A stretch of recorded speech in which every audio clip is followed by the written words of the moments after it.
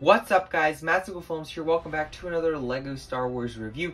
Today I'll be reviewing set 75338 Ambush on Ferrix. This set comes with 679 pieces, it is recommended for ages 9 and up, and it comes with 3 minifigures. This is the only set based off of the show Andor, which overall I didn't enjoy the show as much as other people, but I still think that this set and this particular scene in the show was pretty cool. Overall, looks like a cool set. Let's look at the back of the box here.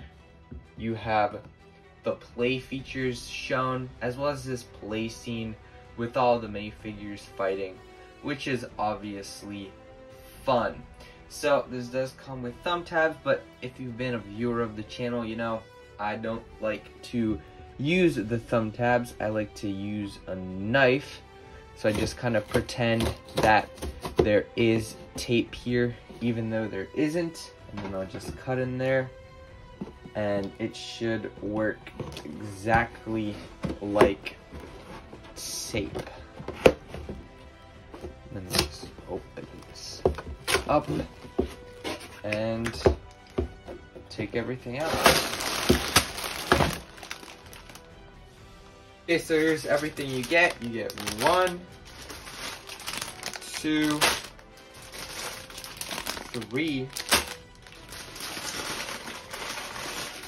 4, 5, and 6 total bags, all numbered. You also get this sticker sheet with 8 stickers, as well as this brand new instruction booklet. This is the new instruction booklet design that they introduced on June 1st with the Mandalorian's N1 Starfighter. Let's take a look inside. So you have the progression bar, which is pretty cool. And then, yeah, just the standard LEGO instruction experience over here. And then right here you do have the pieces, as well as 1 page worth of advertisements for other summer 2022 LEGO Star Wars sets. Let's build this set up and we'll begin with the minifigures. The first minifigure that we get in this set is Luthen Royale, and this is a really fun minifigure. It's nice and detailed and it's pretty accurate.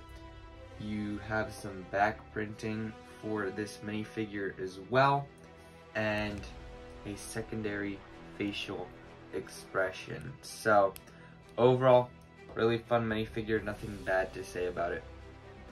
Next up, we have Cassian Andor, and this is also a really nice minifigure. This one's even more detailed than Luthen, and this one's probably one of my favorite minifigures that came out last year. It looks really good, it looks accurate. I'm not a fan of the blaster that they gave this minifigure.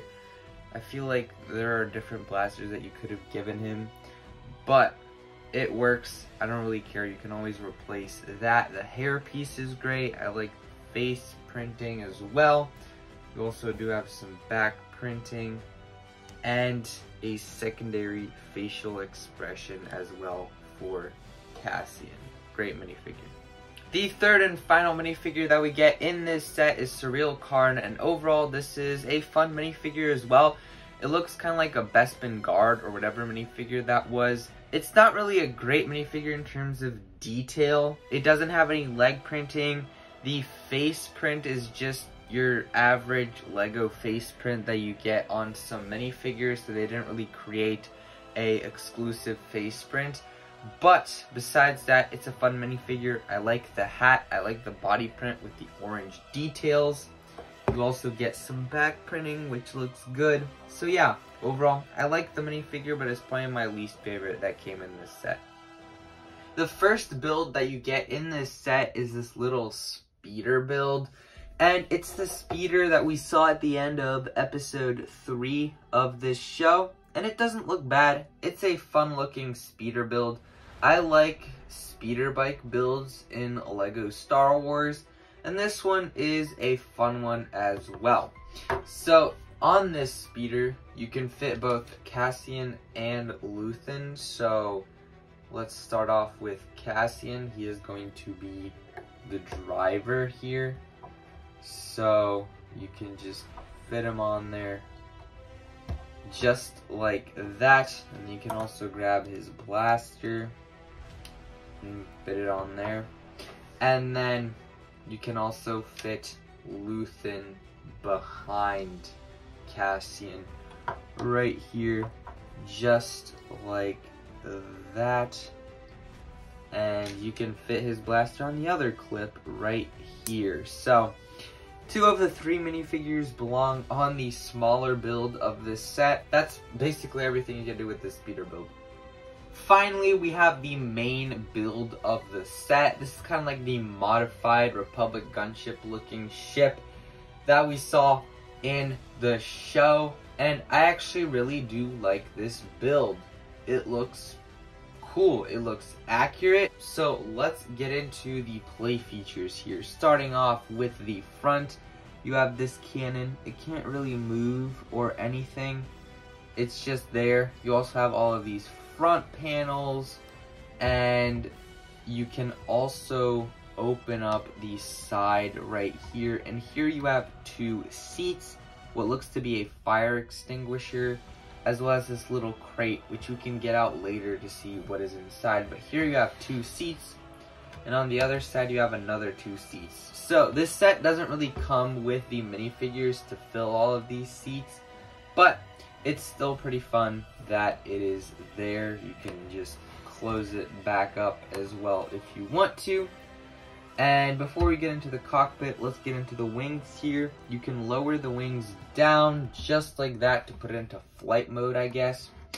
And you can lift up this cannon piece, and then you can open up the cockpit. And inside of the cockpit, you have a chair, as well as these 2 control panels, and then some other control panels here. All of these pieces are stickers.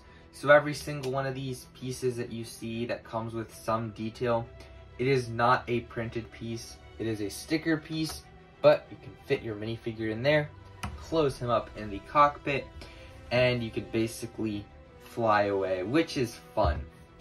Up top here, you do have, again, this cannon that comes with 2 stud shooters. These are the new versions of the stud shooter. You can also spin it around all the way, so you can shoot behind, forward, sideways, whatever you want. And there is also this opening right here in the back. This has a clip with a blaster right here, as well as another clip where you can fit the blaster of the pilot. And you can close that back up.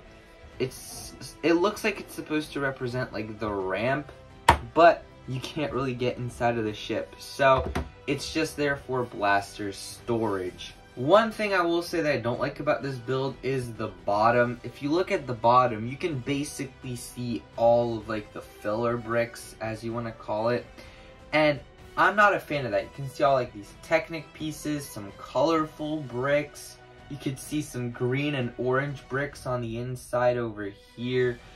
And that's something I'm not a fan of. They could have tried to at least cover this up a little bit more. But I guess when the ship is just standing like this, it's not that big of a problem. Besides that, I am really a big fan of this build. Anyway guys, that is it for this review.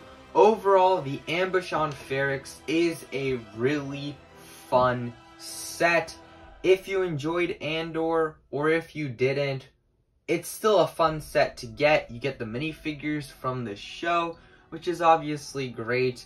And you get these 2 builds, which are pretty cool. I really do like this Republic gunship builder. That's what I call it, even though it's not the Republic gunship. It kind of looks like one. I think the speeder is also a decent speeder build to add to the collection. So, if you are an Andor fan, this is definitely a perfect set for you. The only flaw that I really have with the set is the bottom of the ship, as I mentioned. I give this set 9 out of 10. Even though I wasn't a big fan of Andor, this is still a fun set. with that said, that is it for this review. Let me know what you think of the ambush on Ferrix down in the comment section below. Also, while you're down there, drop a like if you enjoyed it and subscribe to the channel for more LEGO Star Wars reviews just like this one. I have tons more coming up. Thank you guys for watching. See you all in the next one. Bye.